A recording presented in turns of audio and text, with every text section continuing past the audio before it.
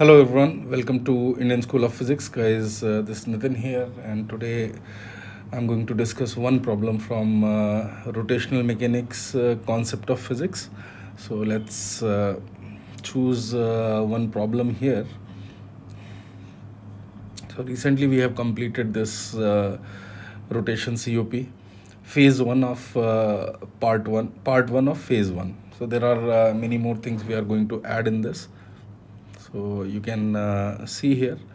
Let's pick up one problem, a good one. Okay,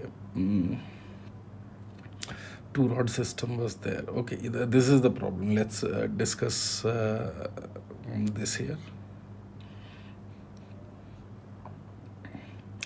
Okay, so as you can see here, two thin rods, rigid rods are there, each of length 1 meter.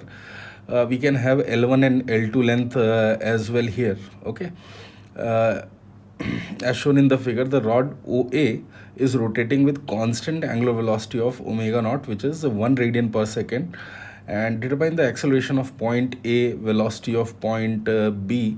You can see in the diagram where these, I don't have pointer here. Next time I'll try to bring the pointer so that you can see where exactly I'm talking about. But here in the diagram, it's very much clear. Acceleration of point A, velocity of point B, and acceleration of rod AB. So this is given to us, and constant omega is given for rod OA. All right, so let's start this question, and it has a very good approach, little different.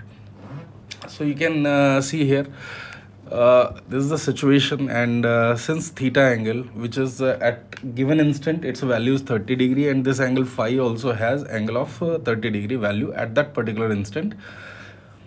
But these values are going to change. So you can see in the diagram, theta is decreasing. So I'm writing as minus d theta by dt is equal to omega naught, and its value is given as 1 radian per second.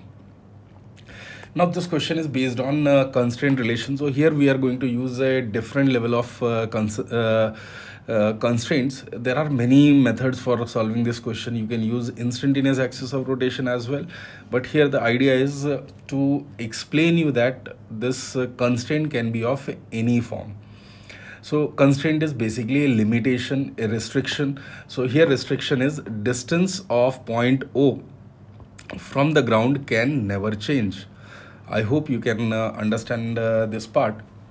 And point B velocity will be this horizontal distance, which is a derivative of 1 sin theta, 1 cos phi. So here this length you can see from the top, it is 1 cos theta and 1 sin phi. So this distance itself, we can say it has to be constant. No matter how these two rods are moving, this distance is going to be fixed all the time. So we are going to use this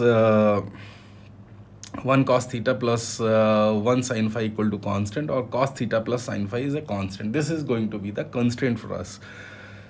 D phi by dt will be related to omega of rod 2, and d theta by dt will be related to omega of rod 1. So when we differentiate this, we are having minus sin theta d theta by dt and plus cos phi d phi by dt. So from here d phi by dt value we are getting, which is sin theta cos theta times d theta by dt, which is if we substitute the values, we know theta value, we know phi value at this instant, and we know d theta by dt, which is omega of rod 1. So if we are going to substitute sin 30 divided by cos 30 times d theta by dt is minus 1. So when we substitute this value, we are getting d phi by dt, which is omega of rod 2 as minus 1 by root 3. Magnitude is 1 by root 3. Negative sign represent that phi decreases. Now again we can come back to this equation, and if we differentiate it one more time, then alpha of rod 1 is 0 because omega was constant for it, but alpha of rod 2 will be represented by d2 phi by dt square. We can get the value of it, and it will come with the sign. So let's differentiate this equation one more time, and we are going to get sin theta d2 theta by dt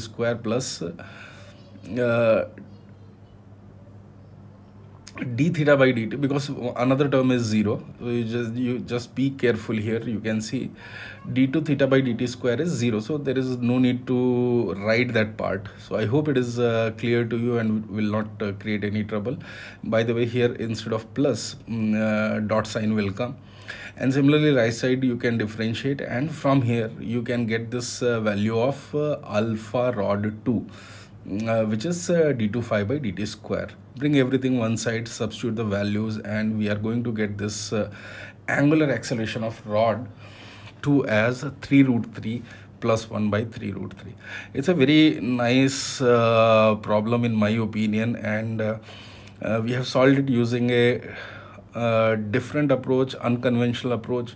And you can try this question by making instantaneous axis of rotation for rod 2, because we know the velocity of end A, at the same time we know velocity of end B, so you can draw perpendiculars to them, and wherever it will intersect, that will give you the instantaneous axis of rotation. Using that, you can calculate omega and alpha of rod 2 as well. So I hope you have enjoyed these problems. There are many such problems, concepts, tricks present in the COP books. So it has been receiving a lot of traction and praise from the students. They love the way we have developed it. We are going to make these books as a one-stop single solution for all your JEE mains, advanced and Olympiads preparation. So that's it in this video. Thank you. Thanks for watching this. I'll be bringing more such problems very soon.